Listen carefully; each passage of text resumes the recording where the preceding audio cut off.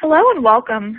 Thank you for joining us today for the complimentary ICMI webinar, Why Self-Service is the Secret Sauce for Customer Satisfaction, sponsored by Support.com. I'm Erica Maroy, Community Specialist here at ICMI, and I'll be your moderator today. And before we begin, I just want to take care of a couple of housekeeping items. So first thing, please make sure you disable your pop-up blocker if it's currently turned on. You'll notice there are several icons at the bottom of your console window, and the first one that you see allows you to view the presentation slides, so you want to make sure to maximize this one. Next, you'll see a Q&A icon, and we'll be saving some time at the end of today's webinar to answer your questions. So you can submit them at any time during the presentation by typing your question into that window and then clicking Submit. Now, if at any time you experience any technical difficulties during our presentation, you can also click that question mark icon on the console to access the event help guide. Clicking on the other icons that you see will give you access to speaker bios, more information about our sponsor, Support.com, as well as some information about upcoming ICMI events, resources, and research. And speaking of upcoming events, I do want to highlight that our Global Contact Center Awards program is now open for submissions, and we did add several new categories this year and simplify the entry process a bit. So make sure you head over to icmi.com/awards to check that out. And if you enter by the end of this year, you can actually take advantage of 25% off savings. Now, before we get going, I do want to let you know that we will make this presentation available for on-demand viewing following our live event today. So you'll receive an email in the next couple of days with instructions for viewing the recorded presentation. You can actually also download a PDF version of today's slides directly to this console. And as you're watching, we encourage you to be social. You can actually access your Twitter, Facebook, and LinkedIn accounts directly through the event console. So keep the conversations going and share what you learn. And now it's my pleasure to introduce our speakers for today. I'm joined by Roy Atkinson, who's Senior Writer and Analyst for HDI, and Susan Cohen will also be speaking today. Susan is VP of Partnerships and Alliances for Support.com. As I mentioned, you can learn more about Roy and Susan by clicking on the speakers icon that you see on your console. And as you can see, we've shared some hashtags and handles here on your screen. So one final reminder, please be social and share what you learned today and just keep the conversations going. And with that, we'll go ahead and get started. So Roy, take it away. Thank you so much, Erica. And I hope everybody is doing well today. I'm just going to push up the first slide. So let's start off by looking at the customer side of the equation here, which is always a good place to start from my perspective. And let's see what customers say they expect from the service portion of your business. And 90% of customers identify speed as a priority. They want their problem fixed or their question answered, and they want it now. In addition to that, 70% of customers expect self-service. So they expect to have that option to get self-service from your website or from your telephone via IVR. Some aspect of self-service is what they expect. And that's research that's published in Fast Company. If you download the PDF, you can go through that link. It was SSI Research and Stephen Van Bellingham. So let's look at this in a little bit of perspective. One of the things that's really important to know about self-service is that you're not going to be able to answer every question or solve every problem. You've probably already figured that out, but let's talk about it a little bit.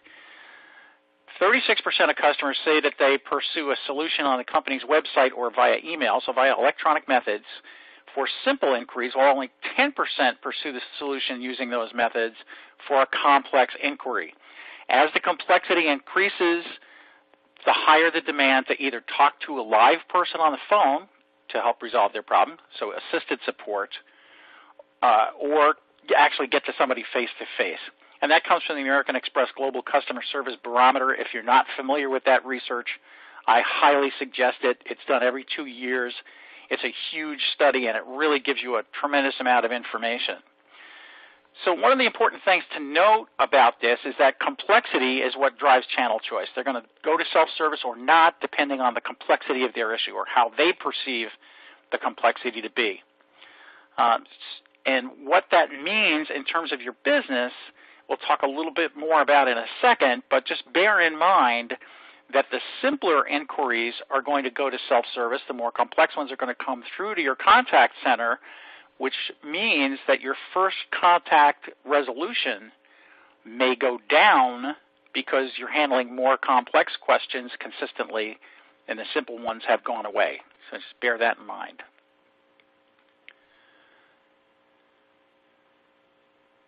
So to the customer, what they want to be able to do is they want to find answers and solutions fast, and they want to enjoy the product or service more. So picture yourself in the middle of, let's say, getting a brand new vacuum cleaner home, and you're putting the parts and pieces together and you can't quite figure out to get the hoses to fit together. You want to be able to get to use that product right away, so you want the answer fast, as we said right at the top. And what's the first thing you're going to do? You're going to look at the website and see if there's instructions available. Maybe there's a video that shows you how to put the hoses together. And maybe there's some written instructions that will help you put the pieces together. To the business, the value of the self-service is that you may have a call or contact decrease because people are taking those simpler inquiries online. You'll be able to be more efficient in your operations because you won't be doing the repetitive stuff over and over and over again. You're going to be putting your people where they're valuable, which is in resolving the more complex issues that customers have. So that's a better use of staff time. Now let's remember that today customers are mobile and time challenged, big time. A lot of times people don't have the option of calling you and talking on the phone or waiting in a queue simply because they run into a snag using your product or service when they're at the airport ready to board their plane, or when they're on a sales mission and they're stopping for lunch at the local Starbucks or whatever. Sitting at a table in Starbucks, you're probably not going to want to talk to the contact center on the phone and annoying everybody around you. So bear that in mind, always looking at the customer perspective. They're on the go a lot, and they're very, very busy people, as are we all. So let's talk about what really needs to happen inside your self-service. What do you need to include?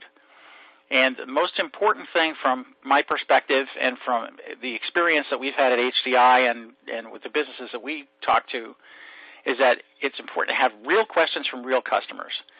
So it's great to kind of seed your FAQ with some things that you anticipate customers will want to know, but as soon as you start getting questions through your contact center, record them and get them into your customer-facing knowledge. Make sure that those questions can be answered, and make sure it's in the language that they speak. So while you refer to something one way, maybe you refer to that vacuum hose as the extender hose, but the customer may not know that. They just call it the vacuum hose. So if they start looking at your online knowledge for vacuum hose and they don't find it because it's called an extender hose in your knowledge base, they're going to get increasingly impatient, and you're going to wind up with an impatient customer on the phone. So it's so important to use their language. People want to access their order or contact history, so that should be readily available to them. If they have to log in to get their customer history, they're happy to do that. We all do it at places like Amazon, for example. Easy access to manuals, how-to guides, videos, and patches. If you're a software company and you're releasing things to the customers, they want to be able to get the latest patches. That should all be very accessible to them for download. And then you want to have contact info for customer service on every page. Why? Because if people are searching for things, they want to be able to move, if they have to, from that unassisted self-service into assisted service easily and readily. So the contact info should be very available. It's one of the frustrations that I think a lot of people suffer these days, is trying to find a phone number. Sometimes you really have to hunt through some companies' websites to get to the contact information when you need to change channels from unassisted service to assisted service. Or people will go to social and hope that you have an account somewhere. Maybe they'll do a Google search to see if you have a customer support Twitter handle. If you have that handle readily available on the page, or have a button to click to go over to live chat, or a button to click to go to Twitter, so much the better. Make it easy. So this is some research that we done at HDI, and our audience is a blend. We are people do internal support, so like maybe an IT department's help desk, but also serving the customers of the company. So we're going to have some information here that's kind of helpful if you're doing blended support like that, or if you're doing straight customer service. So some of the types of information that organizations have for self-service, they'll have an order status, ticket tracking, history, customer history readily available. That's the most common thing that they'll have in their self-service. If there's a password reset tool, they'll have that readily available for self-service. Then they'll have a knowledge base with those FAQs in it. And again, those should be real customer language, and they should be, the most frequently asked customer questions, and I'll talk more about that in a second. The software updates and patches, if that's what you offer, and collaboration with other users. And let me talk about that for a second. That usually comes in the form of forums. So about 15% of the organizations that we surveyed, and this is over a few hundred organizations that we're talking about here, this is not a small sample, have forum arrangements or user collaboration, customer collaboration. And that's great, and some of the programs for that are extremely successful as part of self-service. Customers assisting customers is a great way to go. But don't forget that there will be staff time involved in that, because at some point somebody's going to have to review those answers and make sure that they are correct and complete. So, and I'll talk more about the staff involvement in some of this in a second. I'm just going to pull up a comment here that we got in this particular survey about self-service. So this is one way that this organization publicized their self-service. A specific top 10 list. They put some videos up and made sure that people knew how to get into the self-service, that it was there, because a lot of times people don't know. So make sure that that's also apparent when somebody lands on your website, that there is a self-service option, and make it easy for them to adopt the self-service posture for those things which they can solve for themselves.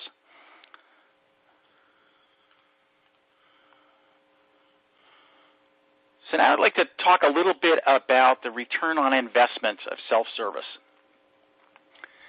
One of the things that people cite, or organizations cite, when they go to do a self-service portal is that they can save some money because they won't have the contacts that they have now.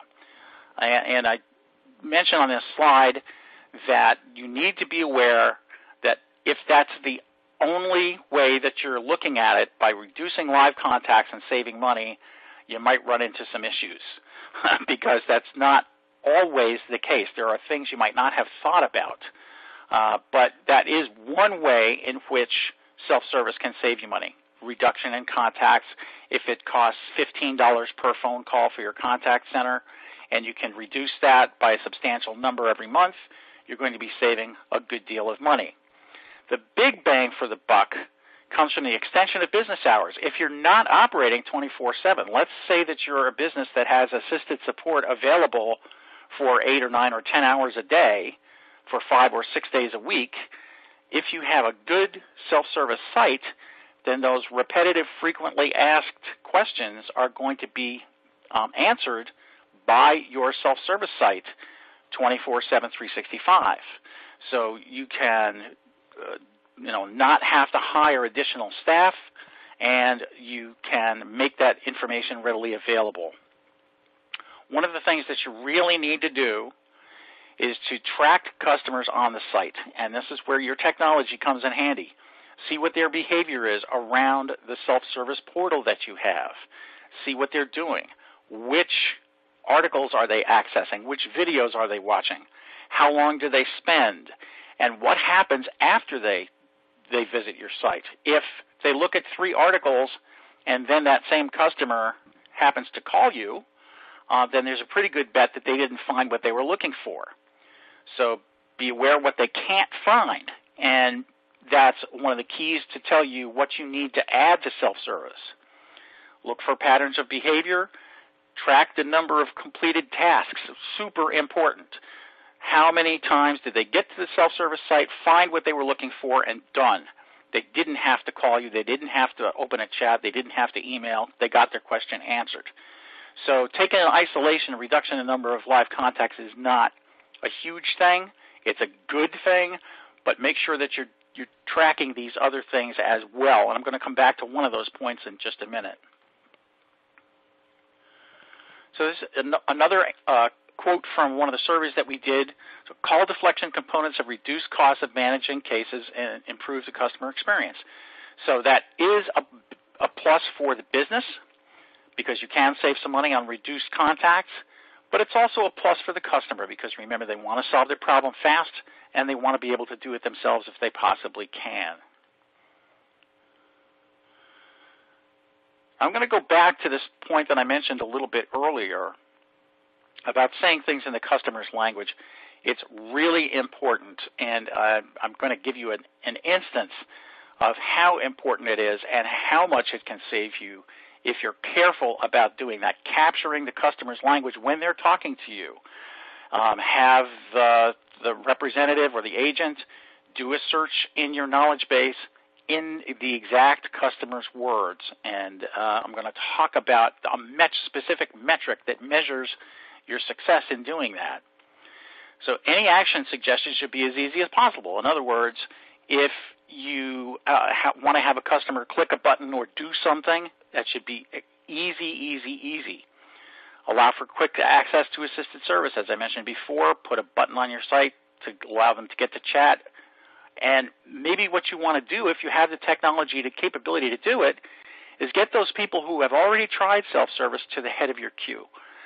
Nobody likes, think about that, I'm going to say that again, nobody likes going to the website, searching for information, having to transfer to a phone call, getting into a phone queue where the first thing that the outgoing message says is go to our website at www.whatever, because they've already been there, and especially if that message is repeated and repeated again. A lot of companies do that, and personally I find it annoying, and a lot of customers do.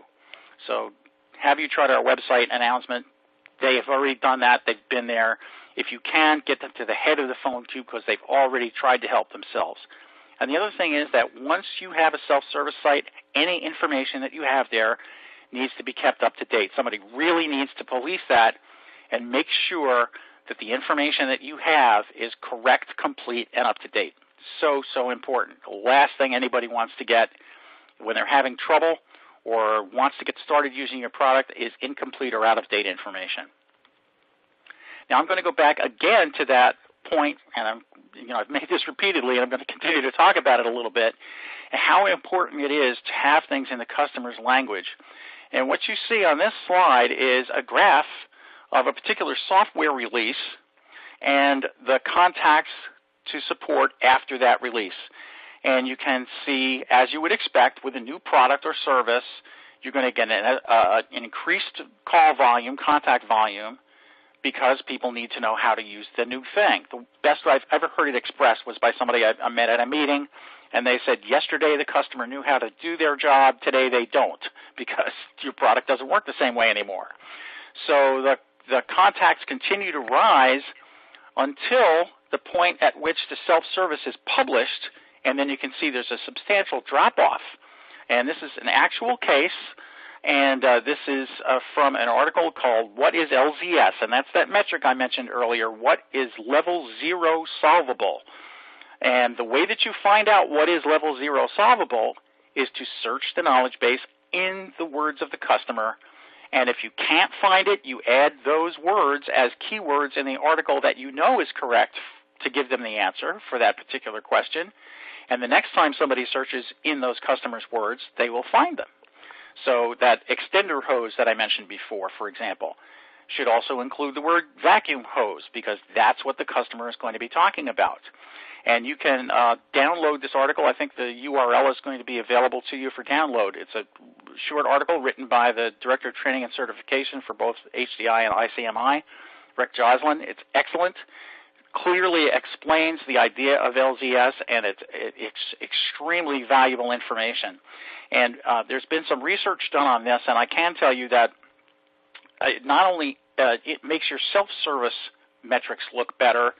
It also increases other resolution metrics unexpectedly because it improves the search capabilities of your knowledge base for your interior-facing knowledge as well. So make sure that you look into that. So the biggest pain points or hurdles for successful online forms, if you're having customers submit questions or submit for further information or submit to get something from you, just make sure that you get the end users to adopt it. And I mentioned some marketing techniques before, having a video, pointing them in the right direction, making sure that they're landing where you need them to land, collecting the correct and needed information from users so that once that form is submitted, you don't have to go back and call them or contact them or email them again. You have to have corporate buy-in for this. Why? Because it's going to cost you money to set all this up, maybe to invest in some new technology. Your cost savings will come later, but remember that it is going to be important for people to back it and have the management and financial input that you need. Sometimes there's additional staff needed to support a self-service channel. Why? Because you've got to manage that knowledge. You've got to make those videos. You've got to do whatever it is you need to do to provide the customers the correct information. And sometimes it's decreased in efficiency for support. Even though it's supposed to make you more efficient, it might make you less efficient simply because if you don't have the proper staffing, people will be multitasking to try to keep up the self-service site at the same time they're doing the rest of their work, which is assisted service. So just be aware of those things. And that's some of the hurdles that we've discovered at HDI with self-service adoption. So what goes into the business case for this? Well, first thing is that you're going to have to spend some money. As I mentioned, there needs to be a good technological side to this. You may want to invest in some new tools. Some of them may be talked about on this webinar today, so bear that in mind. Generally, the simpler the user experience, the more expensive it is. Why is that? Because you have to really figure out, do some research, find out what the customers want, and make sure that the customer experience as they're trying to use this is as simple and easy as possible. So you have to focus your spending effectively. Once it is built and once it's optimized, your self-service portal is inexpensive to operate. You don't have to feed it every day, except for the fact that you have to monitor it and keep it up to date. But you don't have to re-spend that technology money every day, whereas if you had people doing those repetitive answers and you know the boring tasks of resetting passwords and all that kind of thing, you have to pay those people every couple of weeks. And then the variable costs are far less than they would be doing live support. Simple enough, you don't have to provide for emergency staffing, you don't have to do all of those things. So your variable costs are going to go down. So just in summary, customers want self-service. We've talked about that right at the top. It can be very cost-effective, especially after setup. Think from the customer's point of view. Start with the customer, work back to the technology. Steve Jobs said it. A lot of other people have said it, and they're absolutely right. Think from the customer's point of view. And measure successful transactions. Remember earlier I suggested measuring completed tasks. So how often were they successful at finding what they needed or doing what they needed to do in order to provide service for themselves? And now to talk a little bit more about that and the ways that some of this works is Susan Cohen. Take it away, Susan. Thank you, Roy. Good morning, afternoon to everybody on the phone. I'm Susan Cohen. I'm the head of Partnerships and Alliances at support.com, and I want to share some points of view on self-service and customer satisfaction. I'm going to start with two topics today: self-service and changing customer behavior, and the secret sauce of customer satisfaction looking at self-service.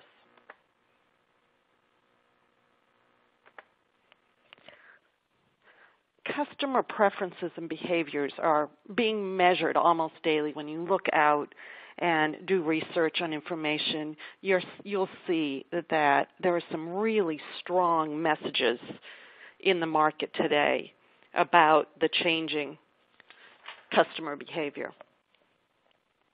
probably the most important thing is that customers are connected. In a recent survey from support.com, we found out that 89% of our respondents in the U.S. said that they're very connected or somewhat connected. And most people have more than one connection. They have a phone, they have some sort of device that they're connected to. There are unique characteristics about connected consumers. If you think about it, they have 24/7 access to information. And they've also changed the way that they learn. They're less interested in facilitated learning. They really don't look to manuals or tutorials. They have a tendency to turn to their trusted network, so social media, to understand how to use the product or to look into what they're about to buy. They have a very high expectation on product usability and have no patience for learning. A really important feature about these customers is they really care about staying in the frame of experience when they're looking for self-service. That means if they're on a mobile device in an app, they want to stay in that app and not have to leave and go to another search engine to find their answer. And they like to think of themselves as experts in using products.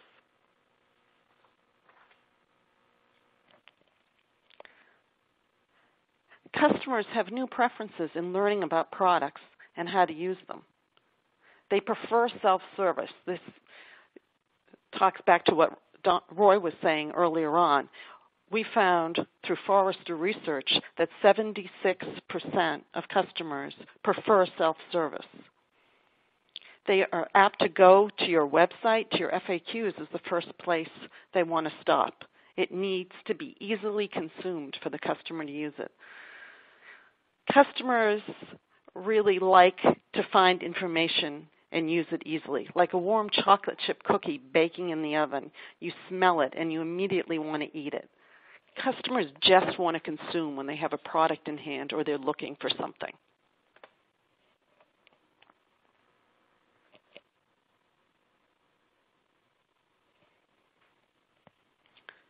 Customers expect more. They really like to do things themselves. They want solutions in language that they understand. And they want it delivered in a fashion that's easy to follow, step by step, with bits of information presented to them at a time. In our survey of connected consumers, 50% of them indicated that they prefer to do it themselves when trying to deal with an issue. The danger is if they get in trouble, they'll probably go to a friend or turn to the web for a solution before reaching out to talk to your company for support. So it's very important that what you offer for self-service attracts them.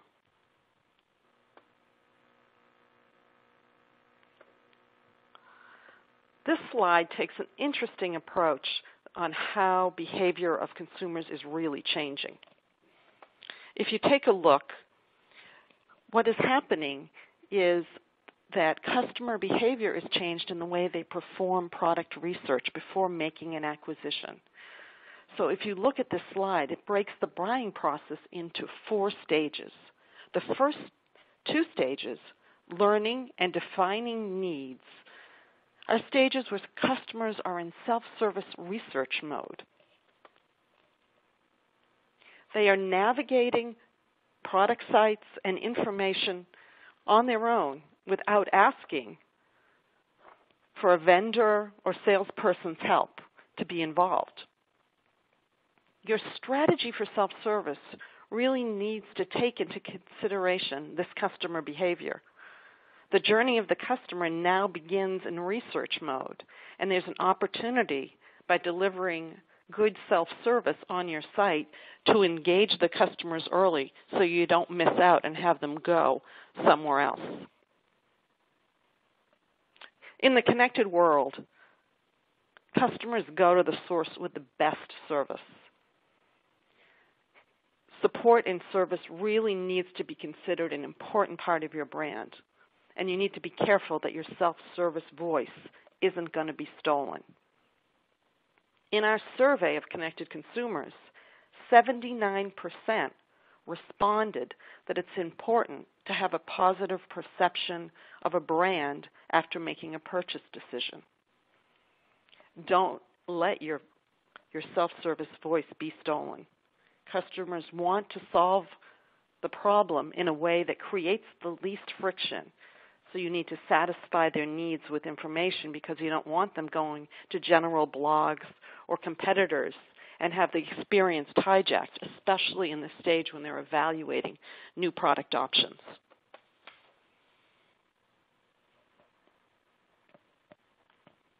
As we've mentioned before, customers really do like self-service.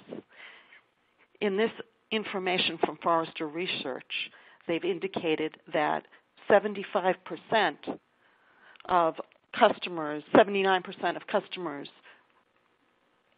prefer to use self-service and frequently asked questions when they go to a customer's website.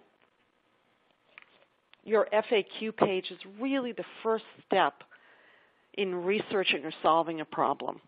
You don't want your customers to go anywhere else. With that new behavior in mind of the customer, we need to look at what makes a satisfactory customer service interaction through self-service.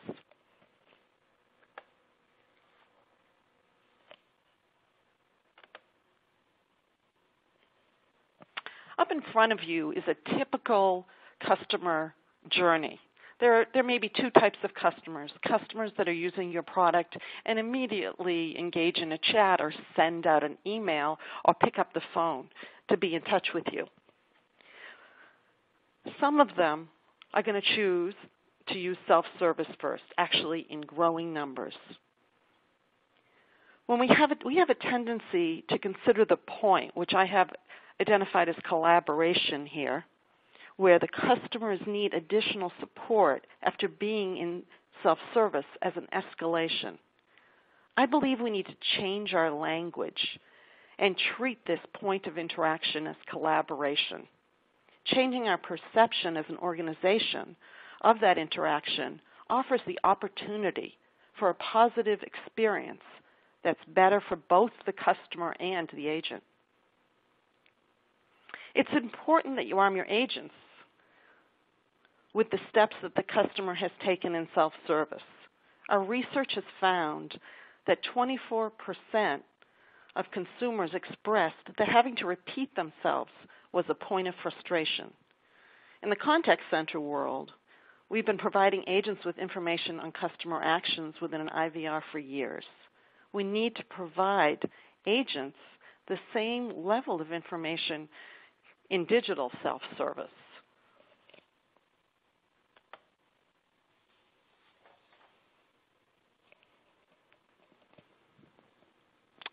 I believe that customers set the rules for their own journey, especially when you're dealing with a demographic that includes the millennials. You need to guide them through learning, but in a way that they can make different stops based on who they are. 57% of customers think about a brand when considering a purchase, our research has discovered, and 48% think about the brand when looking to upgrade or replace an existing products. As customers begin pre-sales research on their own, your self-service needs to be focused on delivering them the information they want. Roy talked about using language that customers understand. We have a tendency to include acronyms or directions that mean different things to different people. We need to deliver directions in bite-sized chunks in simple language. Consider stepping customers through videos and images to help them as well. A really important point is that your front-end customer-serving agents really have a lot of value to add to what should be part of your customer service. They can tell you where your customers stumble and the words they use to help the customers and make it understandable and help you gain insight.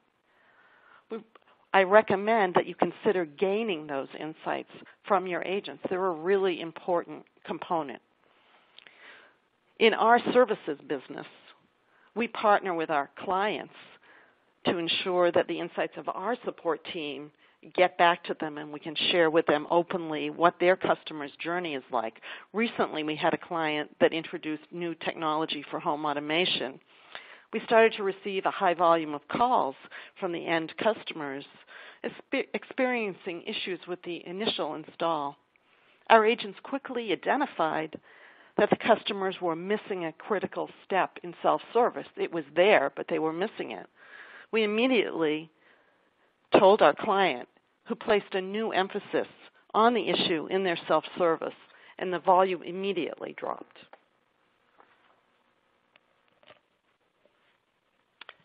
As Roy mentioned, the way we look at self-service and measure success needs to change.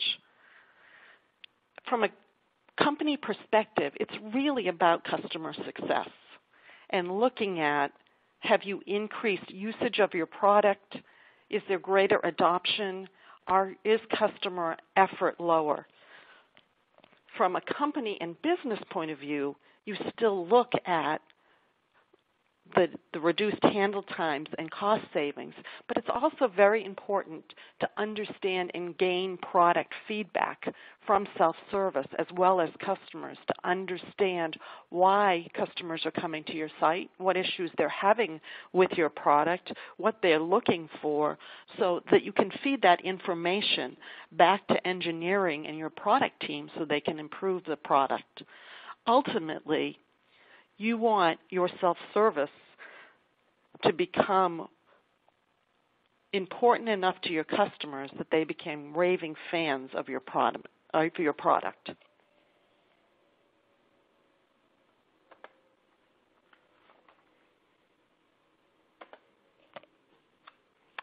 The secret ingredients in your secret sauce for successful self-service need to be about making information simple and putting it in a digestible format that delivers contextual guidance so that you're providing extra support to your customers.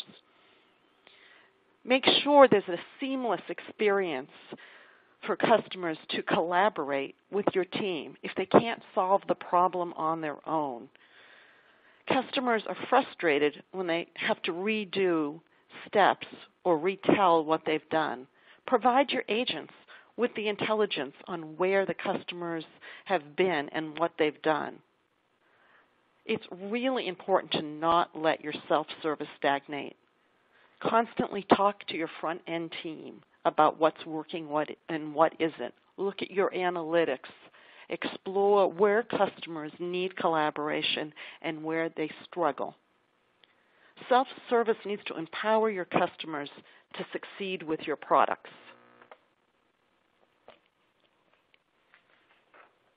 Support.com has been in the customer success business for a long time. Our software for self-service was designed to capitalize on the secret sauce of a successful customer journey. It allows you to embed help in smart devices or provide self-service on the web so a customer can stay within a frame of reference. So if they're in a mobile device, we offer the support right in that mobile application. It provides contextual help in a step-by-step format that makes it easy to follow and allows you to seamlessly collaborate with your agents for live support. And it provides agents with a trail of information of what your customer has done. We hope this discussion, the secret sauce of self-service, has given you food for thought. Thank you. All right. Thank you, Susan, and thank you, Roy. Certainly a very timely presentation as many of us are beginning the planning stages for 2016. So thank you both so much. I did promise earlier that we would save a bit of time to take your audience questions. So we'll get to that in just a moment. But first, I just pushed out a link to you guys, just a brief survey, about 6 or 7 questions. we would be really appreciative if you just take a moment to complete that feedback form. Just will help us to improve future presentations. With that said, as promised, we will get into the audience Q&A, and I want to let you know that if for some reason we don't get the chance to answer your question here live, we'll definitely be sure to follow up offline and make sure that any questions left in the queue do get answered. So with that, we'll go ahead and dive right in. It looks like we've had some great questions coming in so far. A reminder, if you have any other questions you think of as we're going through the Q&A, you can type them into that question window and click submit. So to kick things off, Susan, this first question is for you. So Ed wants to know if you can comment a bit on what's the best way to capture the required information for problem management teams when customers are using self-service tools.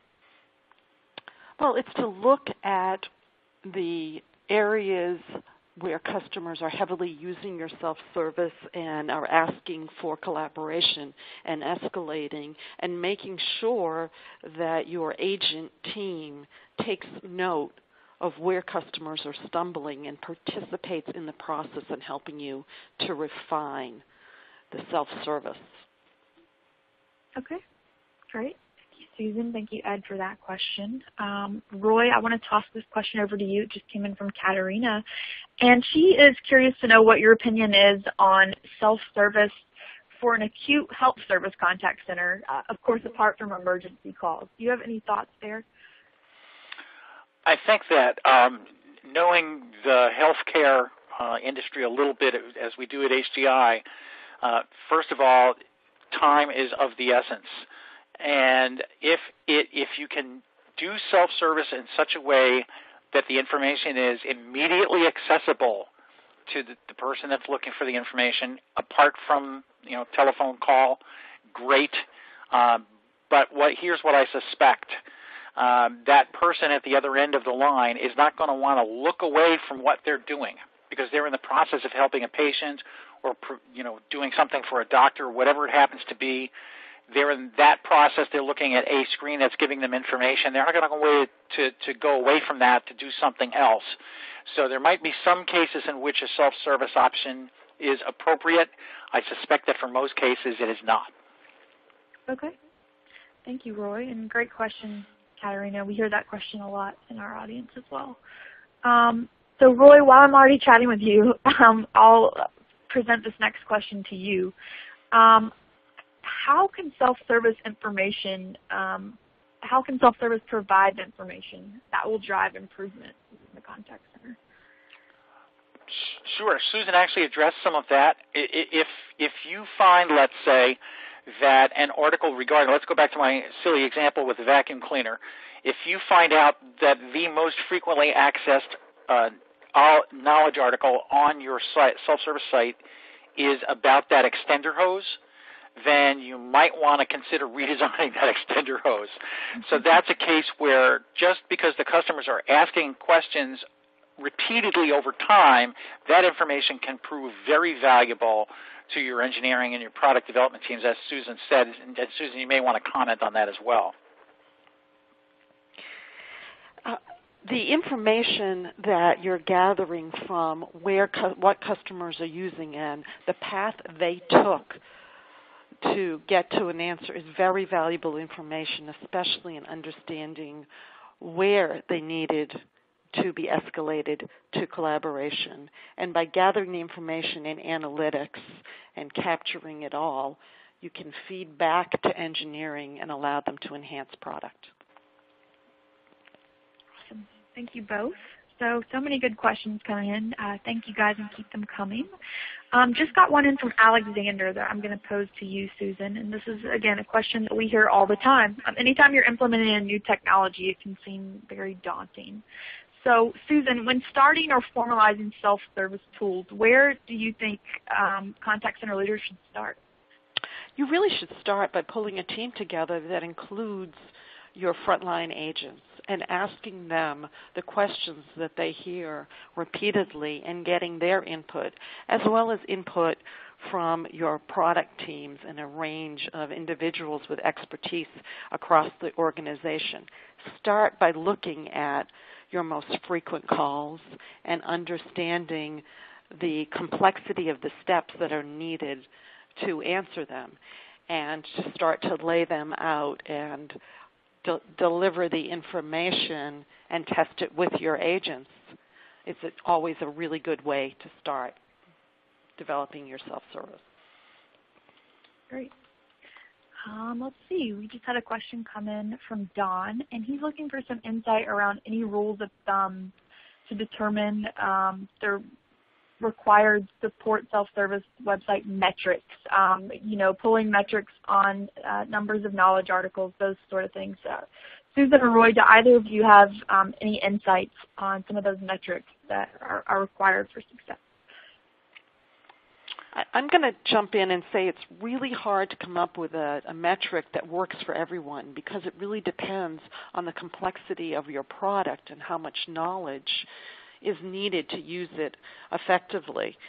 So to put a rule of thumb in place that works for every kind of product is difficult. It really is about that information that will be easy to digest and allow your customers to gain satisfaction. Roy, do you want to add to that? Sure. I think that a lot of organizations go at the knowledge question the wrong way. And one of the metrics that they measure is the number of articles created. Well, okay, that's fine, but what are the articles that are being used? And one of the key metrics is article reuse. How frequently is that article used? And that means that it's extremely valuable to the customers if they're using the same information over and over again. And again, you can take that information and feed it back into your product improvement or however you want to treat that. But article reuse is a really good metric to measure. As far as, and I think you're asking about head count here, that really depends on how elaborate your site is. And again, it goes to complexity. How complex is the information and how complex is the product? So it's difficult to say. Awesome. Thank you again, Susan and Roy, and thank you, Don, for that question. Lots more coming in, so we'll keep pushing forward. Susan, this question is for you. Laura asks, what tools can contact center agents use to effectively track feedback about self-service options? Well, support.com offers a product that has a capability built in that allows agents, as they're servicing customers directly and they are dealing with collaboration customers who have been on self-service and end up connecting with them, we provide a mechanism that allows you to comment as an agent back on the questions that can be directed as self-service, and allows an organization to understand the frequency of specific questions and the right steps that you need to take to solve a problem, so that it becomes easy to determine which areas should become self-service. Excellent. Thanks for that advice, Susan. Roy, I have a question for you that just came in from Tommy. I think it'll be a good one for you to tackle. Have you seen any research on the shelf life of a knowledge base? As new CMS platforms come online and become more popular, it might be enticing to migrate to a newer platform. What are you seeing? So traditionally, what we've seen historically is that people will change a tool, let's say a service management or a CRM tool, every 3 to 5 years. However, that's beginning to change primarily because of the introduction of software as a service, SaaS platforms. It's becoming more frequent because it's so much easier to do. You don't have to rip everything out of your servers and figure out who's going to staff it and all that kind of thing. Now you can switch from one provider to another fairly easily. So the cycle's becoming shorter, and now it's about 2 years on average that people will change the tool. So your question about the knowledge base depends a lot on whether that tool is built into that system. Is it in your CRM, or is it part of your CRM or your service management tool, or is it a separate standalone knowledge base that you use separately? In that case, you can run that until it's obsolete or no longer supported, whatever you want to do. But in general, about every 2 years now, 2 to 3 years, let's say, for the replacement of your service management tool, and in that case, your knowledge base would be part of that. Okay, awesome. All right, I think we have time to tackle a couple more questions here. So I'd love to know, this is a question from Rebecca. Do you guys have any thoughts on articles reused as a metric, and specifically how you can tell if that means the article is helpful or it means it may have been poorly written or confusing? Do you guys have any insight to share there? Well, it's always helpful to ask customers that are using self-service on your website whether an article was helpful or not. And it's also easy to tell if they didn't, asking the customer if it solved the problem, and if it didn't, if they escalated to live support, you'll know that the particular article wasn't helpful and they needed to go somewhere else. So begin to measure. Start to look at how your articles are being used and how the guidance that you're providing to your consumers is solving their problem. And you can gain insight and make improvements based on usage, and let knowledge articles that aren't being used drop off and replace them. And those that are creating the need for collaboration, take the feedback from your front line and change the article and adapt it. Okay, awesome. So I think we have time for one more question. This one comes from Jennifer, and I'd love to hear from both of you on this one. She would love to know if you can kind of wrap it up by sharing 3 or 4 actionable, practical items that you would suggest that teams start practicing immediately when it comes to improving their self-service. So for you guys, what would you like to leave our audience with today? Neither one of us wants to go first. Corey, you can go first. Okay, great. We'll do it in alphabetical order by last name. Okay, that's fine. So here are a couple. The first thing is maintain conversations with your customers as much as possible. Gather information from them. That's number one. And the way that you can do that is ask them, especially if they're on assisted service and you know that they've come from your self-service as it is now, ask them what you could have done to make it better for them. So that's number one. Have the conversations with your customers. Second thing is look at that article that I talked about earlier. It gives you several easy steps that you can start doing right off the bat to improve the quality of the information that you're showing to customers. And increase the searchability. Well, the searchability isn't that important. The findability is what's really important in your knowledge base, right? If you can search all you want, but if you can't find what you're looking for, it's no good. So it'll improve the findability of the information in your knowledge base. Check out that level 0 solvable, and that is a measurable metric as well. So talk to your customers, improve the quality of the information that you have available to them, and then measure how you're doing. And I'm going to add, look for a tool that helps you.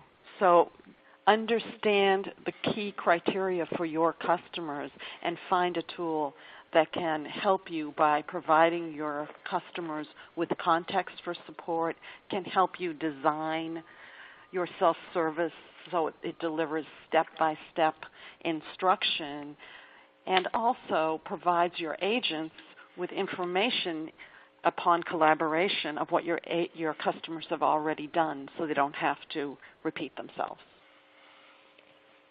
Excellent. Well, I think that's a great way to end our presentation today. And right now I'm actually going to push out a link for you guys, just a little extra reading material. This will actually take you right to the article about LZS that Roy has mentioned a couple of times now. So again, highly encourage you to check that out. But just a couple more announcements before we go. I just want to remind you again that we will be making this presentation available for on-demand viewing. So you'll get an email in the next couple of days that gives you instructions to view the on-demand presentation. And you can also download a PDF version of the slides directly through this console after we end the presentation. I want to thank you all for your participation today. I want to thank both Roy and Susan for their insight. And before we go, I do need to mention that this presentation is copyright 2015 by ICMI. The presentation materials are owned by or copyrighted by ICMI, which is solely responsible for its content, and support.com is responsible for their content and opinions.